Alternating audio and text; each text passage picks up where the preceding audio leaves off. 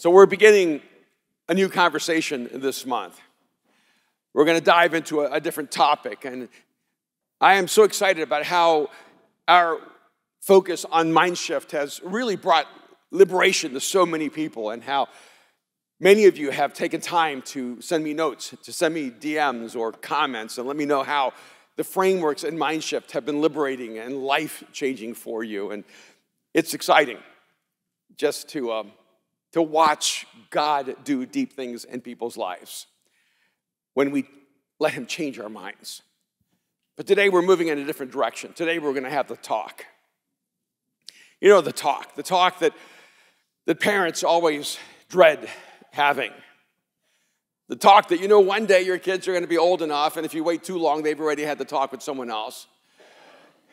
So you feel obligated to have the talk. And today we're going to work as if you never had the talk.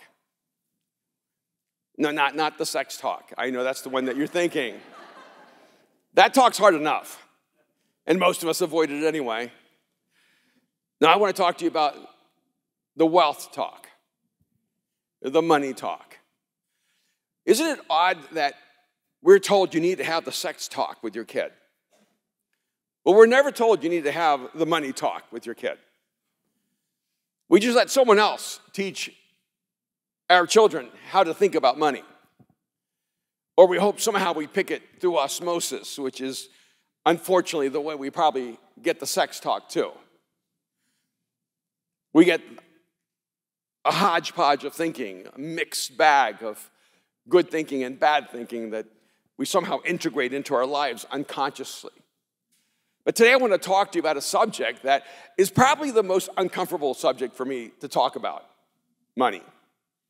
Well, I'm probably more uncomfortable talking about sex, but it's right there. They're right there, right next to each other. But what's odd to me, though, is that if I were to be perfectly honest and candid, I actually love thinking about wealth. I love thinking about what the scriptures teach about this arena of life, and a great deal of my time and energy in what I do behind the scenes is working with people who have amassed incredible wealth and having conversations about how do we relate to money. And so I want to talk to you today, and I'm looking at a room, especially here, of people who actually are very good with their money. So I don't want to assume that I know things you don't know. I'm sure that you have so much insight and deeper understanding. But I'm going to just talk for a few minutes as if none of us know. And we're going to build a biblical view of wealth. And in it, we will talk about money, and in it, we will talk about generosity, and in it, we'll talk about other things. But really, I just want to give a basic overview of how the scriptures expect that we actually think about wealth. Because one of the challenging things sometimes is when you have a principle, you can actually extract that principle. But when you have a worldview, you could actually miss the worldview. Because when there's a principle, there's a teaching, a truth that you're told that this is what's true. When there's a worldview, there are assumptions. And the framework is, of course you believe this. It's like there really is no place in the Bible that says you are a human.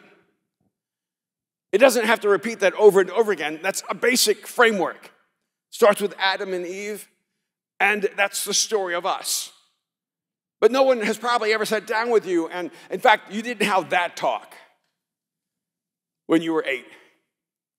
I know you like unicorns, but you are a human. No! I know you want to be a giraffe, but you are a human. Most of us aren't traumatized by that conversation. There are basic assumptions made about us. And the scriptures actually make basic assumptions about wealth. And I don't know how to have this talk with you without opening up some of my own private life, which makes me very uncomfortable. But I want to begin here. You are created to produce wealth. And it's not just an outside idea, it's a biblical idea. I want you to hear this beautiful phrase in Deuteronomy chapter 8:18. And if you've never marked that, I think you should mark it. It says, but remember the Lord your God, for it is he who gives you the ability to produce wealth, and so confirms his covenant, which he swore to your ancestors as it is today. Now the basic context is as Moses is working to form this new nation, this people, they're creating a cultural identity. And he's saying, hey, I want you to remember that it's actually God who gives you the ability to create wealth. And so he's giving us almost two sides of a very important truth. You should never forget that whatever capacity you have, whatever talent you have, whatever gifting you have, whatever intelligence you have, whatever nuanced ability to create wealth you might have, that was actually given to you by God. And if God gives you that ability, he expects you to use it.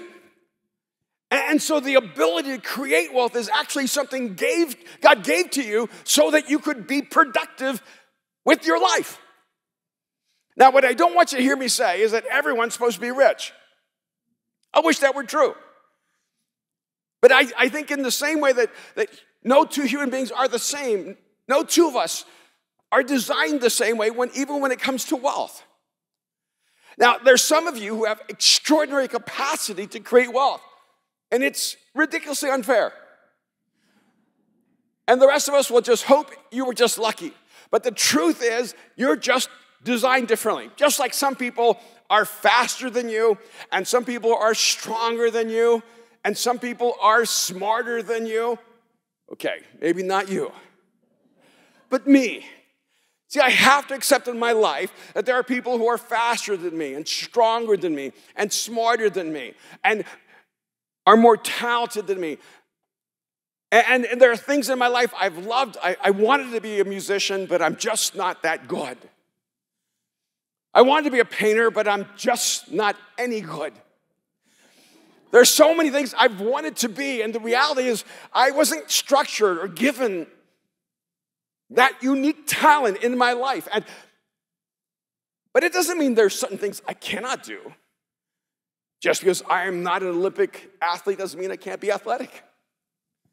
Just because I'm not a genius doesn't mean I can't enjoy playing chess. It just means the spectrum is different. And what I do know is God's designed you with the ability to create. And in that creative process is the ability to create wealth. Now, the reason this is so important for me is I really struggled with this as a spiritual expression of my life. When I came to faith, when I was around 20 years old, I instantly became a monastic. Now, for those of you who don't know what a monastic is, basically, I became a person who committed myself to disconnect from all material things. And everything I owned, you could put in a grocery bag. That's all I had in the whole world. And because of my conviction, I always just made just enough money to pay the bills. And sometimes not enough money to pay the bills. There were even times in my life, at that season of my life, I would walk down the street hoping I could find loose change because I didn't know how to pay the bills. Because I was trying to live this life that was disconnected from any love or connection or affection or need for money. And that's that season when Kim met me. And some of it was a reaction to my own family. So when Kim and I met, and she was an orphan, and she lived in a foster home, and she had grown up in poverty, we just were a perfect match. She never had anything, and I was against having anything. And so when we were first married, I did not buy a bed because I told her a bed was a luxury. I was a jerk. But I was trying to apply a highly idealistic view of life. So you have to understand, I'm actually talking to you as a person where my story began with a deep sense of suspicion toward anyone who created wealth, anyone who had wealth, anyone who aspired to ever be financially successful. I knew there was something wrong with them. And I began to equate wealth with evil and poverty with good, which made it easy for me to be good. All I had to do was be poor. And I was morally superior to you. And then there's this. But remember the Lord your God, for it is he who gives you the ability to produce wealth. He says it as if it's the same as your ability to breathe. Imagine if you woke up and you didn't have the ability to breathe. It would be, life-threatening. Because there are things that God designed you for that are just natural abilities. Your ability to breathe. Your ability to digest food and extract from that food the nutrition that you need to thrive. Those are things that God gave you that you don't even think about. There are so many inherent natural abilities that God has given every human being that we just assume, well, that's just what it means to be human. But here it says God gave you the ability to produce wealth. And until you embrace that, you will not live up to your full potential or capacity or calling. Now, I don't know how much wealth you're created to produce, but I do know this. You are actually designed for work. It was always amazing to me when I would read and look at the lives of Karl Marx and others, and I realized that there was almost like this view that work was the enemy, that work was evil, that work was a punishment, and even a misunderstanding of the early chapters of Genesis when God tells Adam and Eve, because of their separation from God, that work would now become a burden. Work is not a curse. Work is actually a gift. Work is a privilege. Work is an opportunity. We are designed for work because we're designed to create. It's when work becomes our source of meaning and identity and value that it becomes a curse to us. Because your job will never give you meaning. You have to give meaning to your job. But remember, it is God who gives you the ability to produce wealth. Do you remember that? Do you know that whatever you produce, it was a gift?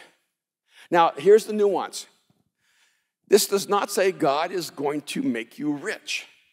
This does not say that God is going to make you wealthy. What he actually says is he's giving you inherent abilities to create, and that process is your responsibility. It's not magic. It's work. But I love the fact that I'm created to produce wealth. I do remember the day. Kim and I had been married probably at least 10 years. And I think for the first 10 years, I never made more than $16,000 a year. Total salary. Averaged a little under $9,000 for most of those 10 years. And we moved to LA with nothing. And Patty, our daughter in the Lord, Aaron was 3, Mariah was 30 days old. Kim had just had a baby. And we didn't have jobs. We didn't have work. And I'm working myself to death, traveling, doing everything I can just to pay the bills to live in LA. It's crazy. We moved here without any income, without any job, without anyone who actually cared about us financially. And I came home one day, and some of it was desperation and prayer and having conversations with God, going, how's this going to play out? And in one of those moments, I had this, I don't know, I don't even know how to describe it, but I just felt this epiphany. And I went home and I told Kim, I said, I think God has given me permission to create wealth. I said, exactly like that. And she goes, what? I said, yeah, I think God gave me permission to create wealth. And she goes, you know how to create wealth? I said, yeah, I've always known how. I've just always been against it. She goes, well, I would encourage you to be for it. And I was married to someone who was willing to live with nothing and accepted me if I was only capable of creating nothing. That's pretty rare. But I had never taken on the responsibility of who God had created me to be. See, it wasn't wrong for me to be living at that level if that was the level at which I was created to create.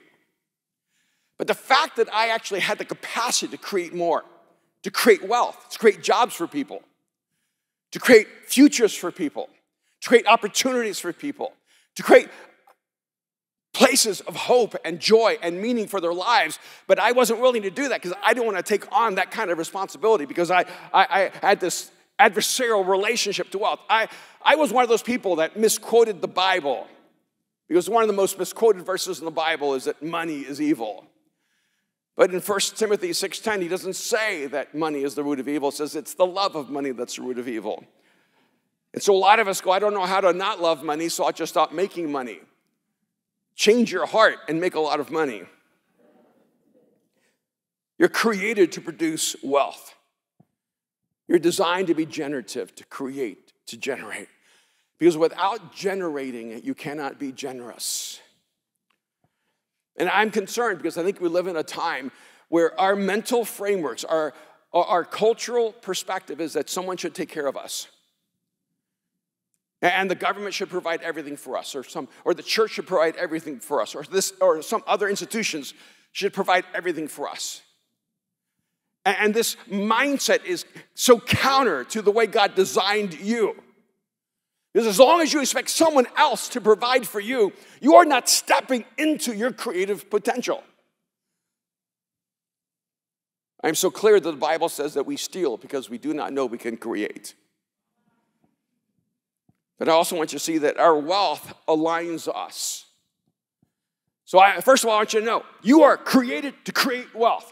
I don't know how much, but stop acting like you need someone to create for you. You can create. And press the limit. See how much you can create. Have fun. But then I want you to realize that your wealth, it aligns you.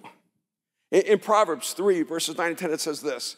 Honor the Lord with your wealth, with the first fruits of all your crops. Then your barns will be filled to overflowing, and your vats will brim over with new wine. Worldview. You're going to have wealth you need to honor God with. That's the assumption. Most of us don't even know that, but he's actually working from the assumption. Honor God with your wealth. Most of us go, what wealth? Or maybe we're not honoring God if we're living beneath our capacity and potential. Honor God with your wealth, with the first fruits of all your crops. That's where the whole framework of tithe comes from, 10%. You bring that 10% and you bring it to God. And I wanted to remind myself. So I went back to the scriptures and go, where is this framework of 10% come from? Where does God tell us to give 10%? I have to tell you, I got shocked. You know how you knew, but then you forgot? Then you have to re-know? It wasn't that God told us or told someone that they needed to give 10%. It was someone who told God, I will give you 10%. In Genesis 28, verses 20 through 22, it says this. Then Jacob, when he was at Bethel, using a rock or a stone as his pillow and having a connection between heaven and earth. Then Jacob made a vow saying, if God will be with me and will watch over me on this journey that I am taking, and will give me food to eat and clothes to wear, so that I return safely to my father's household, then the Lord will be my God. And this stone that I have set up as a pillar will be God's house. And of all that you give me, I will give you a tenth. It's Jacob saying to God, will you really be my God? Will you really be with me? Is this what you're offering me? Is this what this moment has awakened me to, that you are the connection between eternity and time, that there's a separation between heaven and earth for you, that you are here with me. If you will be God with me and watch over me on my journey, if you, God, help me have food to eat and clothes to wear, then my house will be your house. You will be my God. And God, I just want you to know, That if everything you give me, there's the framework. Everything you give me, I will give you a tenth. Our wealth aligns us. It allows us to know who or what is our priority. I could have gone to other verses where God tells you to give 10%. I just think that that's the weaker version of faith. See, I don't want to convince you that God expects you to give 10% of your income to honor him with your first fruit. I want to invite you to step into a relationship with God that's so compelling and so overwhelming that you say, God, if you will be with me on this journey, nothing could stop me from giving the first tenth of everything I've received to you, just to realign my heart and let you know that you are my singular first priority in life. Your heart directs your wealth, and your wealth reveals your heart. I went back just to see what some of the more Hebraic views of tithing, and I just grabbed this one line. So, tithing was seen as performing a mitzvah, done in joyful obedience to God. Giving tithe would open oneself to receipt of divine blessing. It doesn't buy God's blessing. Let me be so clear. Nothing you ever give to God will buy anything from God, because God is not for sale. You cannot give to God to receive some kind of benefit from God, because God will not be manipulated or coerced. What tithing does is it doesn't move God, it moves us. What giving that first tenth to God does is it aligns your heart so that you are positioned to receive everything God has for you. See, God is always generous. It's not you have to try to figure out how to get God to be generous. God is always generous. That's why in the Bible it says that God reigns on the righteous and the unrighteous. If you want God to reign on you, you can be unrighteous. You don't have to be good for God to be good. God is always good. But when you're not aligned with God, all of his goodness falls on hardened ground and never seeps into the soil of your soul. You will convince yourself everything you have, you did on your own. Now, I want my heart to be aligned with God's generosity. And this is a tricky thing, and I hesitated saying this, but I'm just going to go ahead and say this. Kim and I, we tithe. And we give way beyond 10%. And I can tell you, and I'm just going to say this, and I may regret saying this, but this year, Kim and I have tithed 6 figures to Mosaic. When people talk about, okay, you don't have to clap. It probably should have been more. No, when people talk about pastors using churches to get rich, I think people need to look in the mirror. Because whenever you accuse someone else of doing good things, being motivated by greed, it's just because greed is your motivation for every good thing you do. And I just want to be so clear. You are not my best financial strategy. and I'm just going to say this straight up. If I had not been a pastor, I would be a billionaire. I chose to make less to serve you. And I think this is important because people always want to act like religion is just some source of economic coercion or manipulation. When you value people above things, it changes the way you make choices in life. But I also knew that you couldn't afford us. And so we had to find a way to create wealth. And I always had to do it secretly so no one would think, well, what's a pastor doing making money? Because I can. Because I'm good at it. Because I was given by God the ability to produce wealth. And because I have people I love that are dramatically impacted by that as well.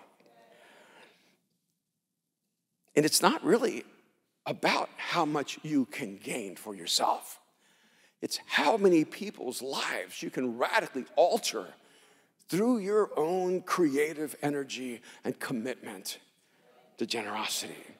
Which, by the way, is the next thing I want you to see.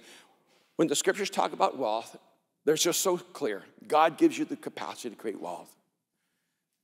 When you're aligned with God, you give that first tenth to God.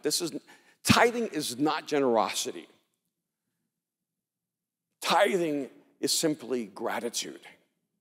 Saying, God, I recognize everything I have is from you. But then God wants you to be generous. And I love this phrase, and this is the one I want to use. You need to always leave the edges. You need to learn how to be generous. In Leviticus 23, verses 22, it says this: when you reap the harvest of your land, do not reap to the very edges of your field, or gather the gleanings of your harvest. Leave them for the poor and for the foreigner residing among you. I am the Lord your God. And then Leviticus 19, verses 9 through 11, it says this: when you reap the harvest of your land, do not reap to the very edges of your field, or gather the gleanings of your harvest. Do not go over your vineyard a second time, or pick up the grapes that have fallen. Leave them for the poor and for the foreigner. And I think it's interesting, the very next verse, even though it's not connected in the theme, says this: I am the Lord your God, do not steal. Yeah, it struck me too. This is the cultural framework that God gave the people of Israel. This is your land. It's your harvest. These are your crops. Those are your grapes. That's your wheat. There's no ambiguity. That's your stuff. Leave the edges for the poor. Don't go back a second time extracting everything you can. Don't be so greedy in your wealth that you only consume and consume and consume. And it's interesting when you look at the history of the Israelites, they were asked to leave a tenth of everything for the poor. Well, how do you apply that? How many of you own vineyards? If you do, let me know. And how many of you own wheat fields? Most of us don't own things where we have to then leave things in the field, but you do have corners and edges in your life. People always ask me, well, how much is it okay to have? Or, when do you buy too many things? Or, I have friends I can't even comprehend, to be honest with you, some of them. I'm like, they have so many houses, I've never seen them all. I don't know if they've seen them all, and to be honest with you. And, you have people have so many cars, or they have so many things, and you think, how much is enough? And we always want to measure people by how much they have, when we should measure people by how much they give. And so this is what I know. No matter how much wealth you have, you should never use all of your wealth for yourself. And this is a principle Kim and I applied when we were making $12,000 a year, $20,000 a year. This is a principle we established in our life in the beginning. No matter how much we make, we always leave some to give. And it didn't feel like we had anything to give. But there were ways. When we didn't have as much wealth, we had people live with us 20 out of the first 21 years of our marriage for free. They were not renters. They lived with us for free. And if any of them ever gave any money, it's because they decided to, not because we ever asked them. It was a part of the way we could open up the edges of our field. We didn't have a lot, but what we had, we shared. It's why Kim always cooks for 20 when there's only 2 of us. She's always expecting people. And it is actually why whenever we cook for people, we always cook for more than the people coming so that people can take food home. It's why during the pandemic, when Aaron bought me a smoker. I started smoking every Friday, and I would make enough food for 40 to 50 people. And they would come by on Friday and pick up the meals to take to their families for those 18 months of quarantine. Because there's just some way that you could always find a way to leave the edges of your field open. One of my favorite things in the world to do is I love to tip. I was watching a clip, someone asking Dave Ramsey, do you have to tip people here and there? I'm like, that's just so wrong. The moment you're asking, do I have to tip this person or tip this person, or do I have to tip in this situation? Your problem is that your tipping isn't going to change you. Because you're not tipping out of a heart of generosity and abundance. And I made a commitment in my life, because I remember one time Kim and I were walking, and there was these 2 or 3 construction workers, all immigrants, all Latin American. And they were working construction. It was clearly their break. And they had these little paper bags, and they had sandwiches with white bread. I noted that. And they were eating the sandwiches with white bread, and they had the little thermos. And I remember walking, and I said to Kim, you know how people say, there by the grace, but by the grace of God go I? I said, that's not true for me. I said, honey, that was me. See, I was the immigrant working construction, eating my lunch out of a paper bag with a sandwich made with white bread. I don't know why the white bread matters, but it does. That was me. That wasn't me in an alternative life. That was me in this life. That was me going to work every day, working construction, wondering if this is what I was going to do every single day for the rest of my life. But at least I had work. That was me so humiliated because I didn't even have a car. So they had to pick me up at our apartment so I could have a ride to go to work and a ride to come back. So that was me. And I'm here today because there were people who did not harvest their edges. I'm here today because there are people who left the edges for me. And they served, and they helped, and they were generous. And I remember the day when I had come to faith, and my mom was saying, are you going back to college? And I said, no, I'm not going to go back. I can't really afford it anyway, and I was paying my own way, and a man came up to me on my birthday and said, happy birthday, Erwin, and when he shook my hand, he handed me a check, and it was a check for my college tuition. The man didn't know me.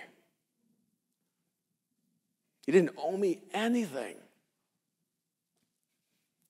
But I'm here because of him. See, I remember when Kim and I were first married and we were struggling to get by, and somebody called us and said, we just feel like we're supposed to help you buy a car. And they put the money down for the down payment for a car. I remember that. I remember getting that Buick Skyhawk. And then we're there looking at this Buick that we could not afford. It was the cheapest car they made. And the salesman, he said, well, how much money do you make? I said, I don't make any. He goes, well, how can you afford this car? I said, no idea.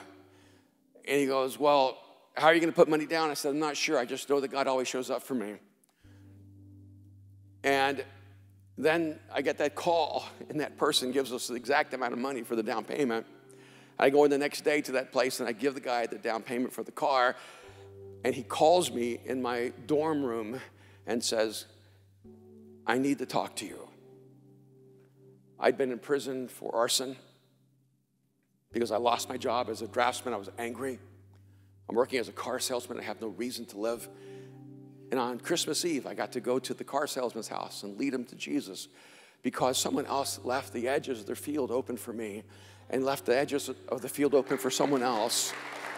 And I want you to realize that this is the way God's kingdom expands. And, so I think it was Friday night, Kim's going to a little birthday party, and she's going to BJ's Pizza, which I just would not choose to go to myself. But that's where the 2 birthday kids wanted to go, and so we went there, and the man serving us was probably 40 years old. And I'm thinking to myself, this man is almost 40, and he's working at BJ's, and I just know this is not how he expected his life to turn out. It was just so fun for me to tip him an insane amount. Probably covered his whole night's work. And he didn't even know what to say. He just found me before we left. It was like, thank you. And I remember just grabbing the stranger's arm, and I said, I just want to thank you for working so hard for making our lives a little bit better.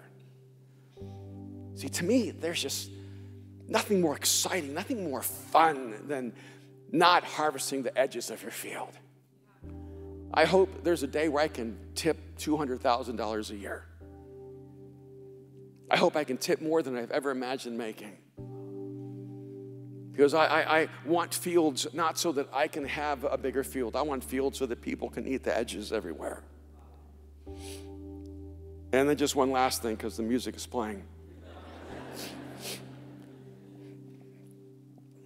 It's always weird when you overstage your welcome. But stay with me just another minute. I want to give you one last thought that I just need you to think about when you go home. That is it possible that you set the parameters of your own wealth? Because wealth isn't how much you make. Wealth really is about how much you give. But I want you to listen to this in 2 Corinthians 9, verses 6 to 8, and then verse 11. Remember this. Whoever sows sparingly will also reap sparingly. Whoever sows generously will also reap generously. Each of you should give what you have decided in your heart to give, not reluctantly or under compulsion, for God loves a cheerful giver. And God is able to bless you abundantly so that in all things, at all times, having all that you need, you will abound in every good work. You will be enriched in every way so that you can be generous on every occasion. And through us, your generosity will result in thanksgiving to God. I'm sitting here fighting back tears, having this inner narrative going, why would you cry talking about money? It's because I'm convinced money is what holds most people hostage. And I'm very convinced that for far too many people who believe in Jesus, their relationship to money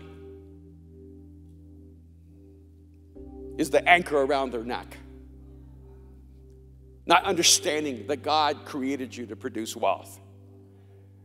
That when you create wealth, you decide whether you're good or evil, not the wealth. That it's essential for more wealth to be in the hands of good people. We can complain all day long about how all the people with wealth are not good people. But that just makes us whiners. I would challenge you to take a different path. God, I want to press the limits of whatever capacity you've placed in me. I want God to harvest as large a field as you can entrust me with. And God, I promise you, I will never, never, never take what's in the corners. I'll leave the edges. I'll live a life of insane generosity. But here's the principle. Whoever sows sparingly will also reap sparingly. This is not me saying this. I'm just reading to you what it says, and you decide if you will believe it in practice. And whoever sows generously will also reap generously. Is it possible that we keep saying, God, do more in my life, and God keeps saying, be more generous with your life? You establish the parameters. You can be limitless if you become limitless in your generosity. You can become limitless if you focus on serving people and making the world better and always creating so that other people's lives are impacted by the good you do. David, I think you were with us in that time. Was in Orlando when, was it the hurricane that hit? And was it like a Promise Keepers event or something? I have such a bad memory. And so I was supposed to speak, and I don't know, 10, 20,000 people, something like that. But a hurricane came and interrupted my important talk. And we're there in this hotel, and some of our friends are there who had never been in hurricanes, so they're outside experiencing the winds. We're trying to help them understand that's not always the best idea. But it was fun. And then there was a crisis. People were having to leave Tampa and were driving to Central Florida, and they didn't have places to stay, and the hotel wouldn't let people stay in the lobby. And I remember going to the front desk and asking them how many open rooms they have, and are they going to make them available for the victims who are displaced? And they said, no, we can't, against company policy. And I think at that season in our life, with Kim working and me working, I think our combined salary was around $35,000 a year. So we were crushing. Like, man, we were scaling our company, right? But I did have credit cards. And so I went to the front desk and I put all the credit cards I had, and I paid for every single room in the hotel so that they would put families who were displaced in them. And not a single person who stayed in the room ever sent us a thank you note. Isn't that terrible? They never sent me a gift. No Christmas cards. You're the guy. Oh, that's right, because they didn't know who it was. They just knew that these rooms were available for them now for their families and their kids. And I remember, Kim and I we always had these great conversations. How are we going to pay for that? And I'm not recommending this. I said, that's tomorrow's problem. Today, these people needing a place to stay is today's problem. I have never gone broke being generous. Never.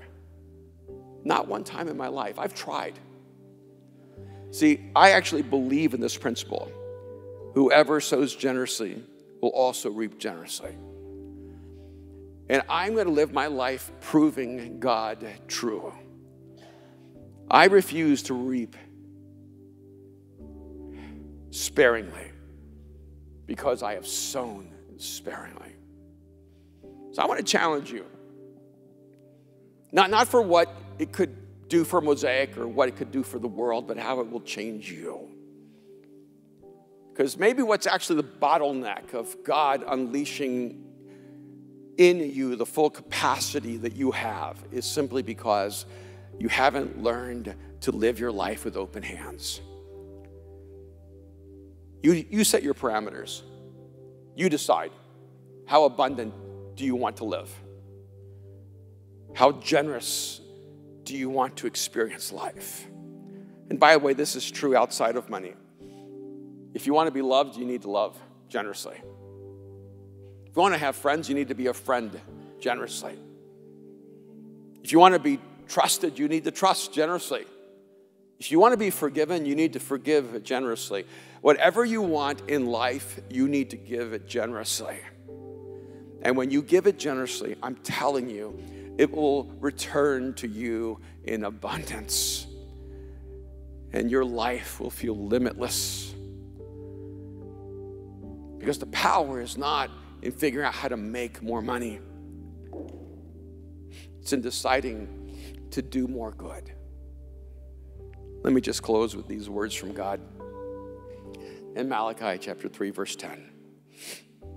Bring the whole tithe into the storehouse, that there may be food in the house. Test me in this, says the Lord Almighty, and see if I will not throw open the floodgates of heaven and pour out so much blessing that there will not be room enough to store it. So today's invitation is very, very concrete. There are envelopes on your chair. And this is what I want you to do. I want you to grab an envelope right now and just grab the pen. This is not me I'm not gonna ask you to give money right now. I'm gonna ask you to look in the mirror right now. I want you to just the best you can, because maybe you're not great at math, write down, don't write your name, just write down how much money you project you will have given away this year. You can go outside of Mosaic. It can be anywhere. It can be United Way. It can be Habitat for Humanity. They just can't be your cousin Louie. All right. I just want you to take a moment and just write down, this is how much money I project I have given away and I will give away before the end of the year. Because this is a practical measure of how your heart is postured to receive from God. Not in comparison to anyone else's amount, but in comparison to your own personal faithfulness. Now, by the way, you may be listening and this talk is not for you in the most direct way. Because maybe you've never opened up your life to God. Maybe you've never trusted Jesus with your life. The last place you should be giving is to the church, right? Because you don't believe. The church is a place where those of us who know Jesus give together to advance his message of love. And so if you're listening and you're not a follower of Jesus, this is what I would encourage you to do. Two things. One, be generous somewhere.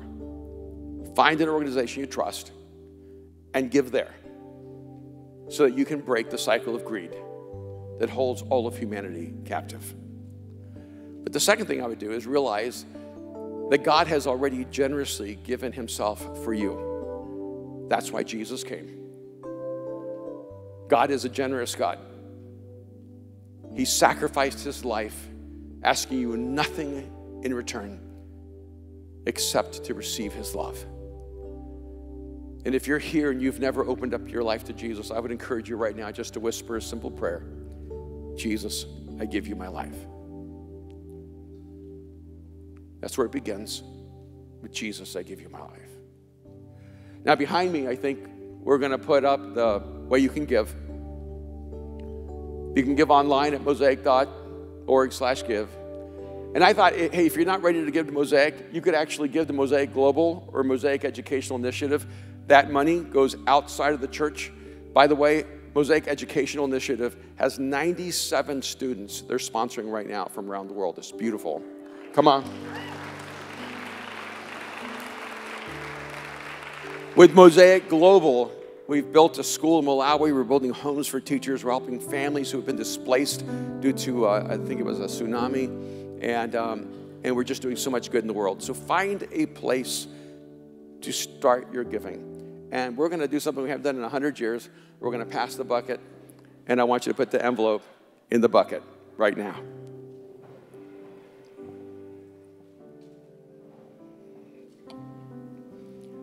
It's kind of surreal to see you all dropping something into a bucket. I feel like we're back in the 1980s. It's kind of awesome. All right. Can't take that long. I know we're out of practice, but the buckets can move faster. Okay. And by the way, that envelope is symbolic, but I hope that some of you will go beyond symbol to actual giving. And we'll make giving here to advance what Jesus is doing through Mosaic a priority in your life. You establish your priorities by how you organize your money. It's as simple as that. Pastor David, I love you guys.